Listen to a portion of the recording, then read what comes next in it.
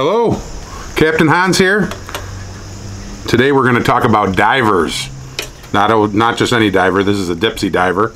But I fish on the east end of Lake Erie. We probably use Dipsy divers more than most because of the deeper waters that we fish in. But the divers are a very big part of success out on that water, out on Lake Erie, especially the east end of Lake Erie. So what I'm going to do is I'm going to show you how I rig these Dipsy divers, little tips and tricks and things that might help you. So check it out.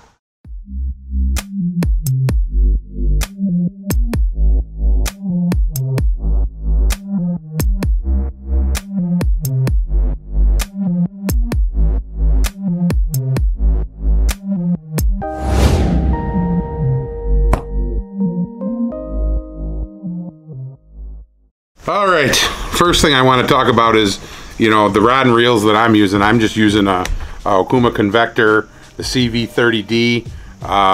What I want to do is I want to spool this up with 30-pound braid.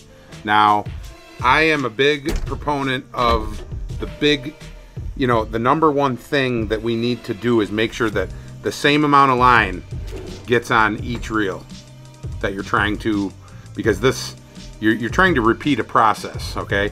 I'm not big on calibrating.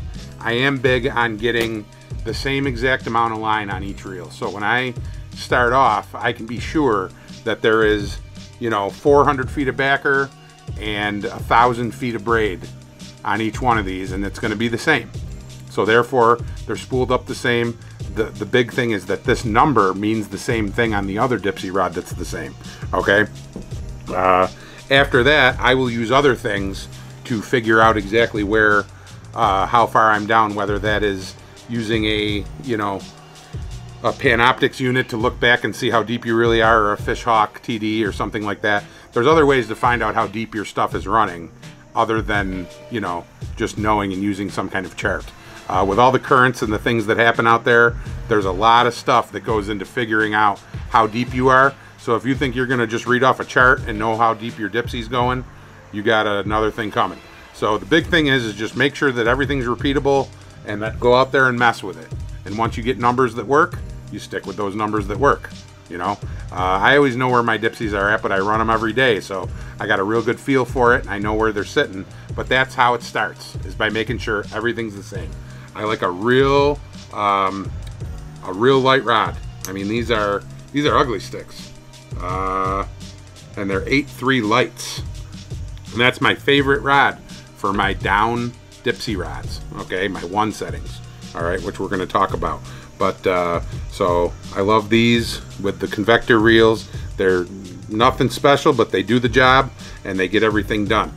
So now we're going to move to, once we got our 30-pound braid spooled onto our reel, onto our rod, we're going to come down to how we connect to that, Dipsy diver. So what I'm going to show you here is I like using these Stay-Lock snaps. You want a nice ball bearing swivel that's going to go to your Dipsy diver. Now what I like to do before I tie on my knot is I like to add two things, and here they are. All right, this little fluorescent green guy is actually rubber, and it's a rubber stopper that is, I mean, it's very cushy, and it is basically what I use it for is to go down over my Palomar knot and keep that knot safe. And it also keeps this bigger bead, which is made so that I can tell people, just keep reeling until that Dipsy hits the tip. All right? And when they reel, they will reel these beads right into the tip. I'll show you. This might not be as easy. All right. So there we have it. Here's the tip. And see how that works. We now have everything bumped right into the front. You're not going to hurt your eyelet with this metal hitting it over and over again, and you're also protecting your knot from this harder bead hitting it over and over again. So basically, you're ensuring the longevity of your rig, and you're also making it so it's, you know, even though I need to do this for charters where people are just reeling it up, I do it for myself too, because it's nice just not have to worry about it. So that's a good tip on keeping keeping your line good and keeping your connection to the Dipsy solid. All right, so now here's your Dipsy.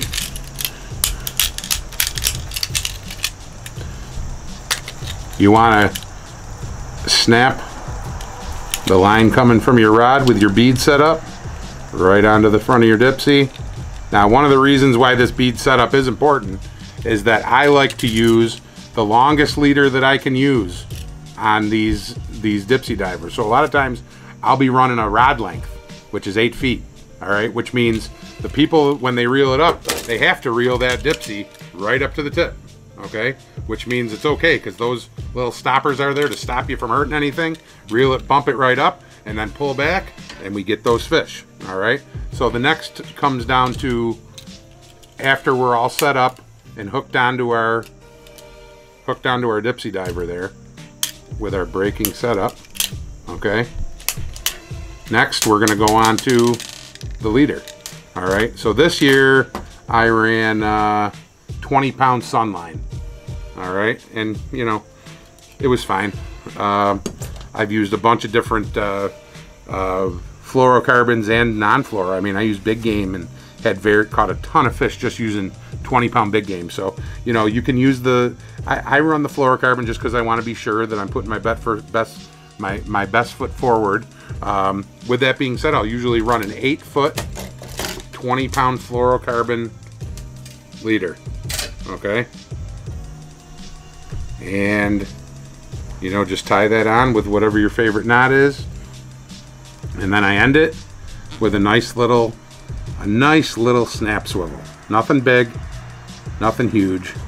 You just want a little tiny, you know, something that's not too, that doesn't weigh that much, so it's not going to weigh down. It's not going to weigh down your crankbait. It's not going to weigh down your spinner. It's not going to weigh down your spoon. So that's my rig. I use that to catch a lot of fish every year out on Lake Erie. So I hope that you like this. I hope that if you have any other questions, leave a comment below and ask whatever you want. I'm an open book. You know, as we go here, we're going to be trying to put out a lot of more informational stuff. And just like and subscribe and share the channel if you would. And, you know, talk to you later.